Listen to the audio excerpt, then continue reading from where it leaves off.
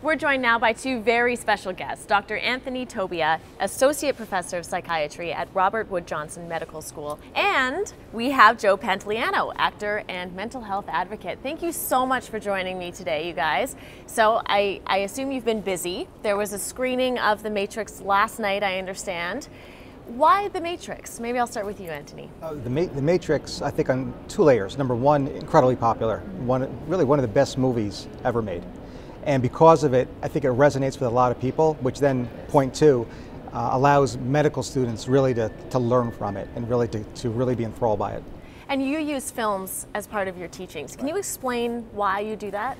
I think that media really is a nice source of education because we actually see a lot of human nature and human dynamic that medical students can really learn from. It creates a foundation from which then you could teach psychopathology. So it's very consistent, of course. Films that debut decades ago are still perfectly in line today with regard to that same nature. And so there's consistency with regard to what is viewed and therefore what is taught.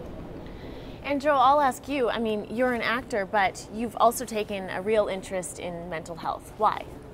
I did a film back in, I think, 05, 06 called Canvas, and it explored what happens to a family when mental illness is introduced into the family and how it affects the family, and how all mental disease affects everyone, not just the person with the diagnosis.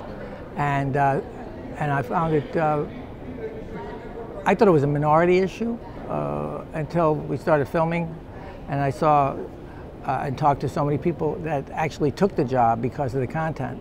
And then I started understanding Marcia Gay Harden was in the film, and watching her portrayal of this character, it started reminding me of a lot of behavior that I grew up around with my mom, and then I later was diagnosed with clinical depression, and through my own recovery, and I became more and more interested regarding the discrimination, shame, and bigotry that shrouds a mental disease.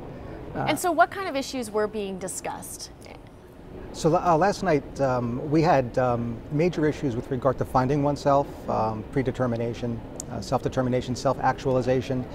We had several clinical syndromes. We had type A personality disorders, all three of them.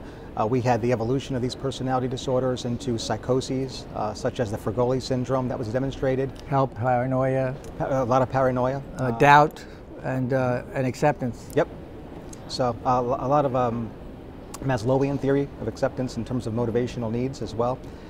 So we were able to capture a lot. And the really good thing about it is that in a slice of time, in a 1 minute part of that film, we have medical students and residents asking questions. Is this what's going on? And we have an ongoing conversation that doesn't disrupt the movie at all.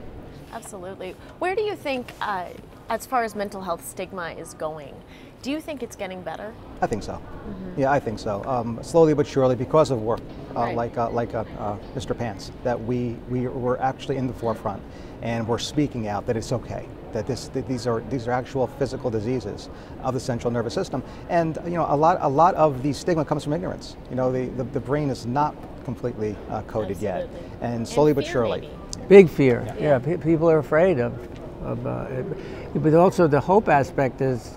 And they don't advertise this a lot, but with any kind of mental distress, the recovery numbers are excellent.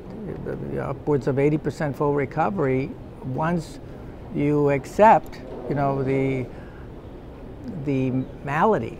If you had if mental illness was considered like getting a cold, in a lot of ways it is.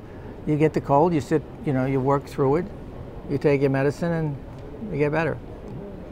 That's so interesting. Well, I wish the best to both of you in helping educate people and spreading the word.